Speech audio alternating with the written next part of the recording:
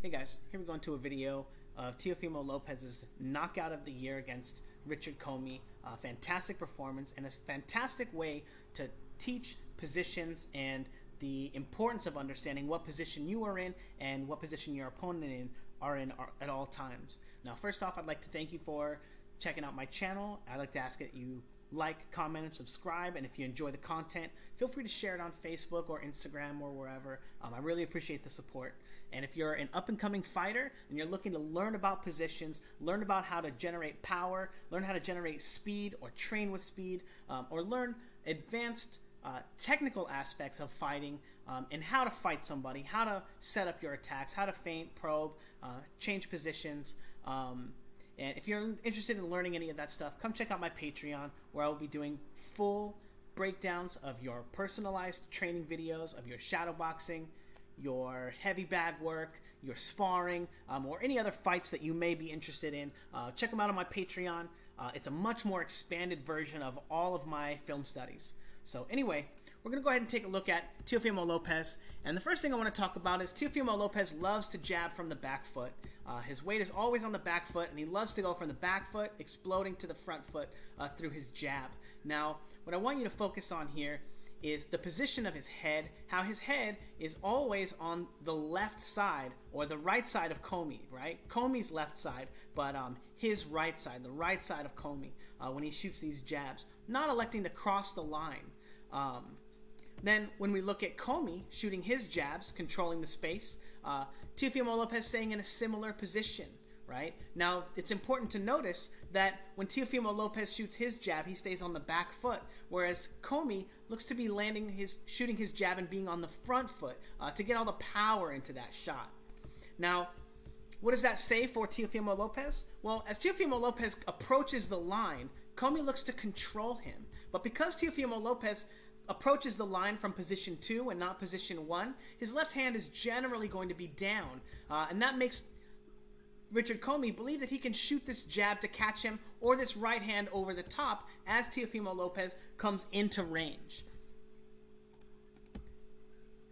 Now in the next clip, in round 2, Commey looks to control Teofimo Lopez and set a trap for him. So again, Teofimo Lopez likes to shoot that jab from the position 2 into position 1, and Commey is already there waiting to catch that jab and counter him. But Richard Commey is looking to get all of his weight in that jab, so you can see his weight being thrust to his front foot, and then thrusting all his weight to the front foot through the right hand as well. So the trap trying to catch Teofimo Lopez's jab, because he shoots it from the back foot, usually stepping forward, and then going over the top with it, not just trying to catch him with the jab here, but trying to catch him in the similar way with the pull counter with the right hand over the top.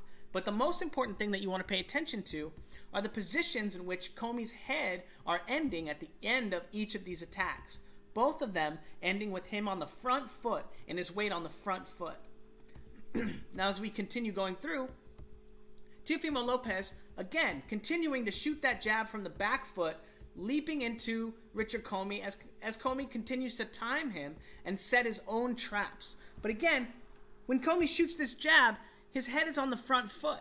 And now while his arm is covering his chin, he's still going to be vulnerable to an attack in position 1. So an overhand right from this position,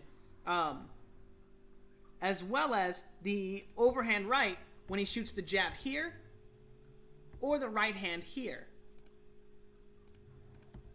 And that brings us to the knockout. So what happens, Teofimo Lopez enters the line from position 2, and Richard Commey expects it to be a jab, expecting Teofimo Lopez to go from here and then bring his weight back through the jab. And then that makes Richard Commey think that he's going to be able to shoot a right hand into the same position.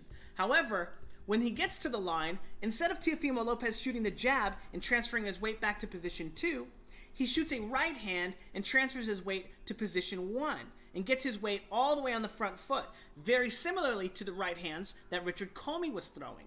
However, because of the fact that Richard Commey believes that Teofimo Lopez is going to end his punch in position 2 on the back foot, he throws his right hand to Teofimo Lopez's back foot.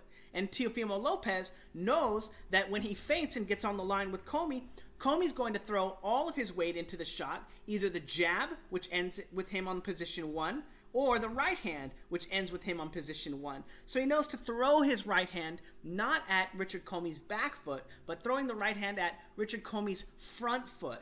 Now, the reason this is a perfect knockout is because not only is Teofimo Lopez able to get all of his weight into this shot by crossing Richard Commey's line, but because of the fact that Richard Commey is crossing Teofimo Lopez's line at the same time, he's getting all of his weight into Teofimo Lopez's punch as well. So Teofimo Lopez not only is getting credit for having good punch technique and a solid kinetic chain, which is a standard for any punch, but he's also getting credit for getting his weight into the punch as well as Richard Commey's weight. So this punch is on average going to be 3 times as hard as any standard punch on the line. And that's why this is absolutely the perfect knockout.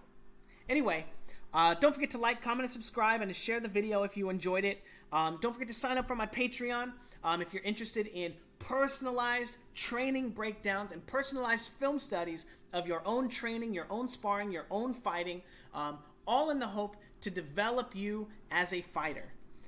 Anyway, don't forget to like, comment, and subscribe, and thanks, guys.